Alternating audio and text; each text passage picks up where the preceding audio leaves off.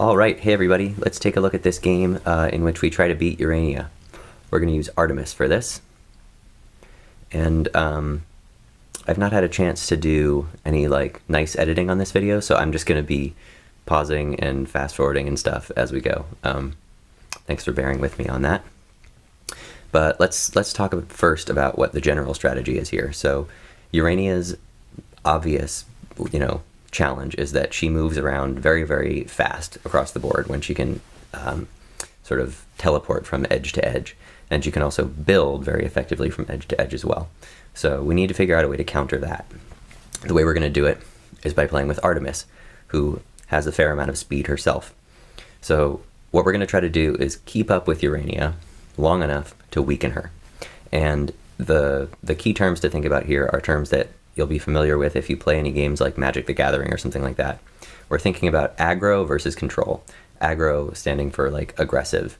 The aggro side of a two-player matchup is going to be the side of the matchup that wants to win quickly. In this case, that's Urania. Urania is at her most effective at the beginning of the game when all of the edges of the board are clear and she can move anywhere she wants, build anywhere she wants. As the board fills up with blocks, if we can start blocking off the perimeter, then Urania's power will weaken. And so if we can drag the game on long enough, continue countering her threats with Artemis's mobility, then Urania's power will start to be less and less useful, and eventually Artemis's power should actually end up being able to win the game. So Artemis is playing the control side of the matchup. She's going to try to control Urania for long enough at the beginning of the game that she can weaken her, and then Artemis will try to take over and win in the second half. That's the general strategy. So here we go. We're going to set up doing a fairly standard setup here in the middle of the board, just so that we can control as much of the board as possible. We don't want Urania to be able to run off into a corner and get a quick win. My first build, I'm not convinced that this is actually the best place to build, but it's a decent place to build because when it's over here, Urania can't move up onto it. You'll see that she's actually able to build on top of it, so I can't move up with Artemis, but at the very least we're not letting Urania get up onto a block early and make any threats.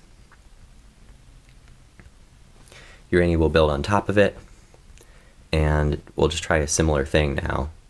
Oops. We will build another level 1. So now, obviously, threatening to move up onto that level 2 by using Artemis's power. And while that's decent, again, we're not trying to win the game right now. We're just trying to keep Urania kind of occupied and shut down. So again, I'm mostly just trying to build a block that Urania can't get up onto. I don't want to give her any help in pulling off a fast win. Urania will build on top of this block too. And now, you'll see that there's starting to become a wall down this side of the board of level 2 blocks. That's actually good. It could become a liability later if Urania is able to get up onto a level 1, like over here or here, because then she'll be able to move off the board and come back on over on this side. But at the moment, this wall is preventing Urania from moving to either of these squares. And I really like that. Again, the whole idea here at the beginning of the game is to just keep Urania contained, keep her under control. And so the fact that this worker is unable to use her power to move to either of these squares is really good. That means that Urania's power is becoming less useful. Similarly, this worker in the middle of the board right now can't use Urania's power at all. It can't move off the perimeter, and it can't even use her power to build because it can only move to these, oops, it can only move to these squares. So it can't build off the perimeter from there either. So that worker in the center can't use Urania's power for anything particularly useful right now. Can't use it at all.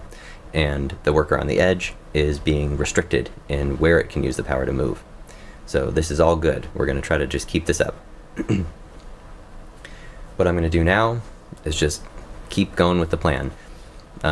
Build a block that Urania cannot get up onto and just try to wait and make Urania try to make a threat and then see if we can shut that threat down. So there we go. build another block over there, not much to say about it. And Urania will decide to build on it again. So again, as long as Urania is on the ground, I'm okay with these level 2s.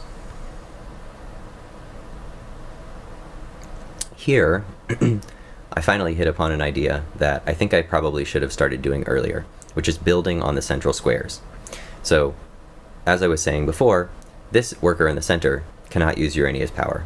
And so, kind of following that idea is that if we end up playing a large amount of the game in the center of the board, in these 9 squares here, including this one where the worker is, then if Urania's workers want to play in the center of the board, then they're kind of forfeiting the ability to use Urania's power. So I'm okay with this worker moving up onto that block like that, because if it wants to stay on that block, well, it doesn't have the ability to use Urania's power to move around. So, however, when Artemis is in the middle of the board, she still has her power, you know, just as much as she does anywhere else on the edge. She can still move 2 spaces in one move, and that's very powerful. So when we're playing in the center, Artemis actually has an advantage over Urania in terms of mobility. So I'm building in the center saying, sure, go on, get up onto it. I'm okay with that because I don't think it's as useful for you to have a block in the center as it is for me to have a block in the center. Keep going. Now Urania will make an interesting move here. And originally, what I thought I needed to do here was move this worker down and build a level 2 on there. Because I thought I really don't want Artemis getting up onto that block, because then she might have access to this block that way, or, you know, she might build a block over here and start doing all sorts of, you know, shooting back and forth across the board more quickly than I could keep up with her. However, I realized that if I were to move here and build there, this worker would be able to move to where I was and build a block in this corner. And that seemed pretty bad to me, because there's no way for me to keep it from getting up onto that block. And with a worker in the corner like that, with all these level 2s around it, I thought Urania might get really dangerous. So, as odd as it looks at first, I decided to let Urania get up onto this level 1 over here, because I thought that trying to stop her from getting up onto it might actually allow her to make an even more dangerous threat than she's making by simply getting up onto the level 1. So instead of trying to, I thought about this for a while, instead of trying to stop her from getting up, I just got up myself and built, you'll see, built this level 1 right over here. So again, continuing to build in the center. I'm not going to build anything in the perimeter. I mean, I started out building in the perimeter over here, obviously, but eventually I figured out what I probably should be doing, which is building in these central squares, so I'm just going to keep doing that. Once again, I'm fine with Urania getting up like this, because I don't think it's as useful for her to be on that block. She really wants to be in the perimeter, so go ahead and get up on a block in the center. I don't really care. Urania will jump up onto this level 1 as she threatened to do, and build that block over here on A2. This is basically trying to give her access to this complex of blocks that I'm starting to build. It's a decent move. I might have thought about building over here if I were playing as Urania, just so that she has a way to, you know, get back across the board very quickly and try to basically evade me. You know, move around faster than I can follow her. This move she made seems decent, but I always have the option of moving this worker here to block her from moving over like that. So I'm not sure it was incredibly helpful for her. Also, of course, she's threatening to move up like that, but we'll see. I could just build a level 3 on top of that, but what I opted to do instead was thought about it for a while, and then built this level 1. So I did vacate this square, and so if her worker in the center wanted, Urania could move there and build a level 1 in the corner, as I was saying before.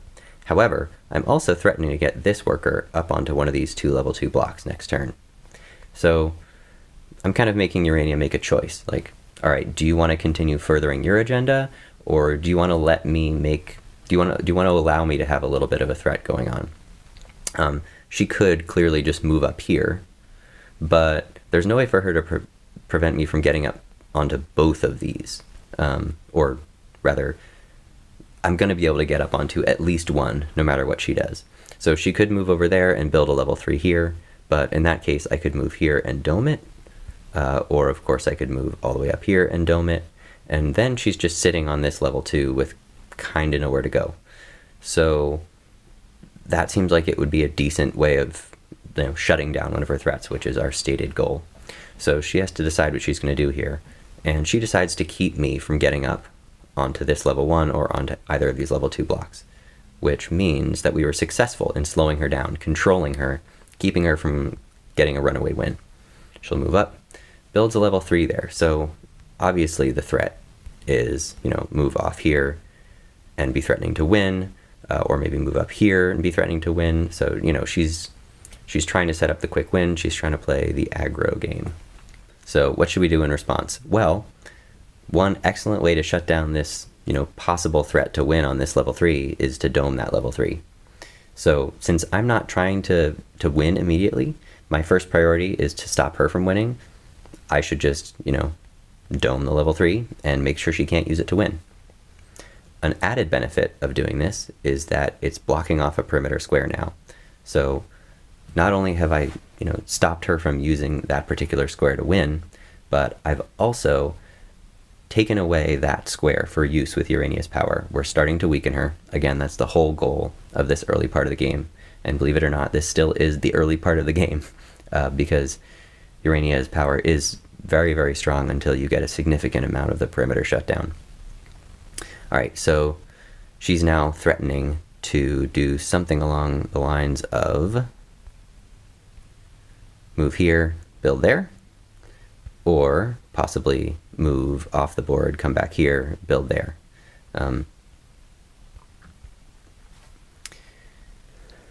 She could also move up like this and build here. So she's got a bunch of different options. And I'm not sure that this one worker on the ground can handle them all. Running back and forth across the board like this is going to get difficult, especially if it starts getting built up in the middle, or if this worker comes down here, builds a level 2, and therefore creates a sort of wall. So I don't think that I can handle all of her threats with just that one worker. However, I don't really want to move this worker down to the ground, because it's already up on level 1. Moving down to the ground sort of forfeits that position. And one of the best ways to prevent Urania from being able to win is not just to be able to dome her threats, but also to set up Artemis's workers so that they can make use of any level 3 that Urania might build. That's going to basically stop Urania from building level 3s at all. So right now, this worker cannot access any of the blocks over on this side of the board. So the natural thing to do would be to try to connect the two sides of the board. So that's what we will do. Move here, build right in the middle. All right, so now I've connected up the two sides of the board. You know, if this worker moves up here and builds a level 2, well, now my worker here will have access to it.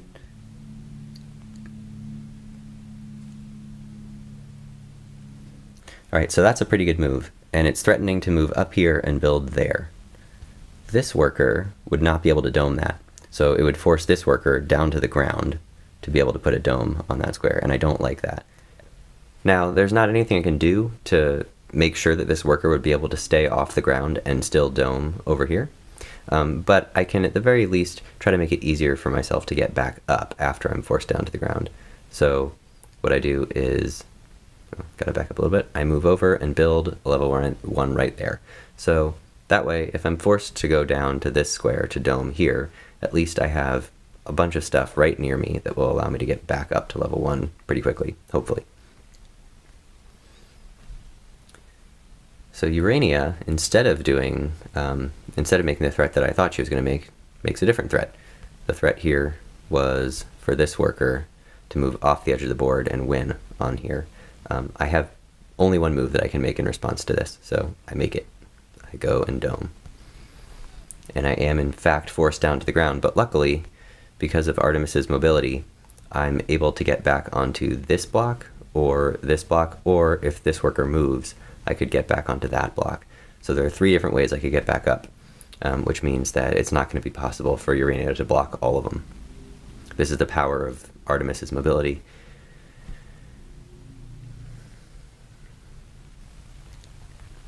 Alright, so that move is very close to keeping this worker locked out and down on the ground.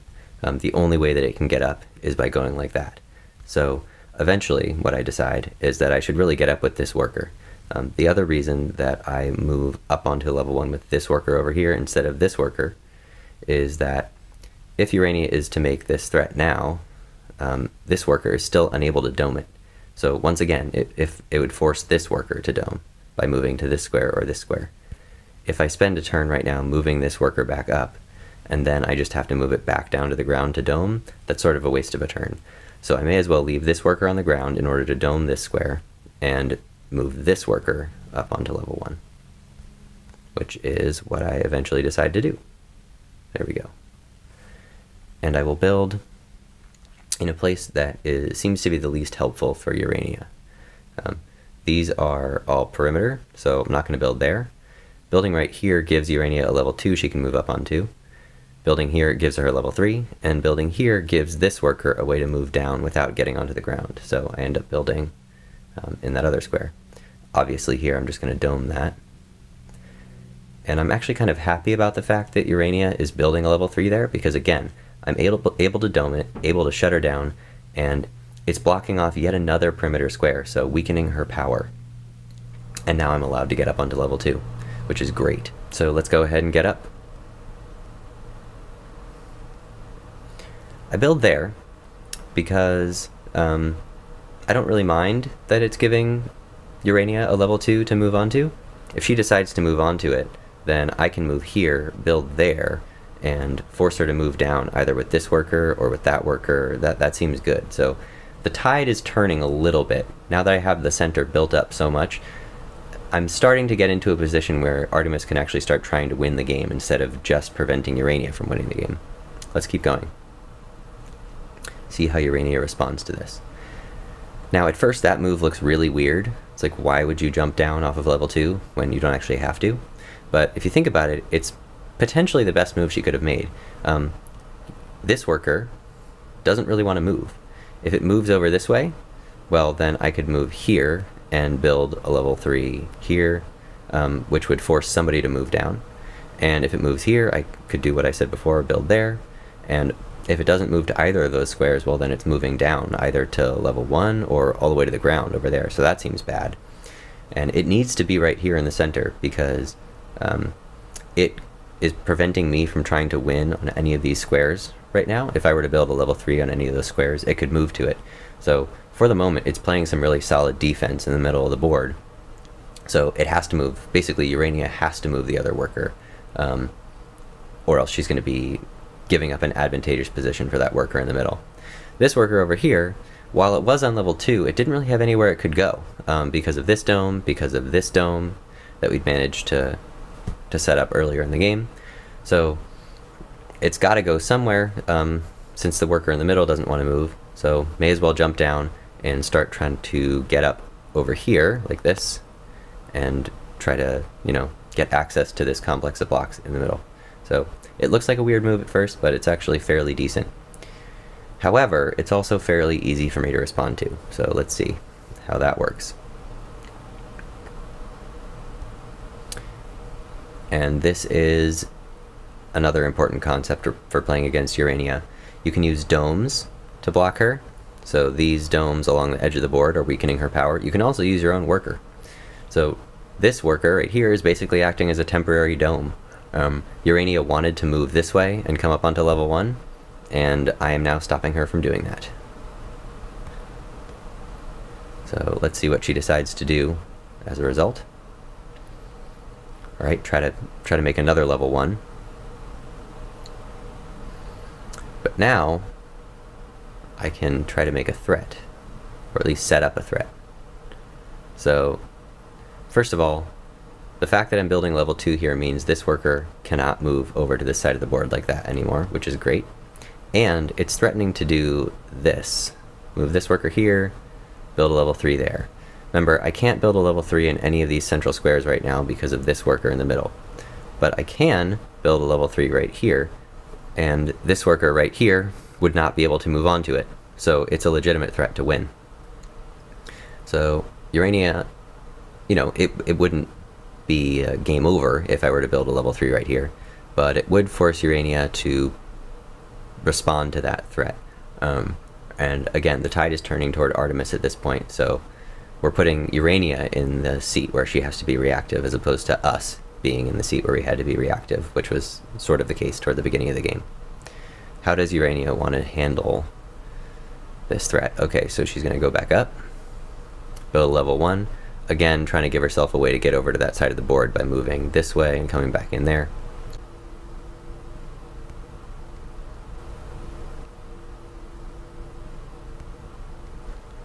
And see how she decides to dome. She'll probably use this worker, because this worker would have to move down like that, which seems bad. Okay, great. Let's try to make another threat using our mobility.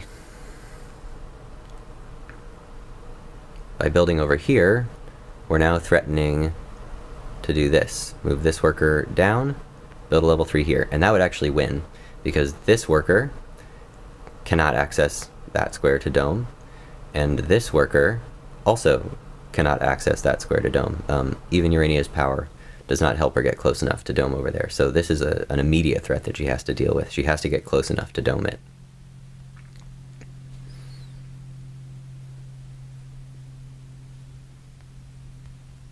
And the point here is that she could move off the edge of the board, come back in here, and be able to dome that square. Still, potentially a threat worth making, because it's going to force her down off of level 1. So let's go ahead and do it.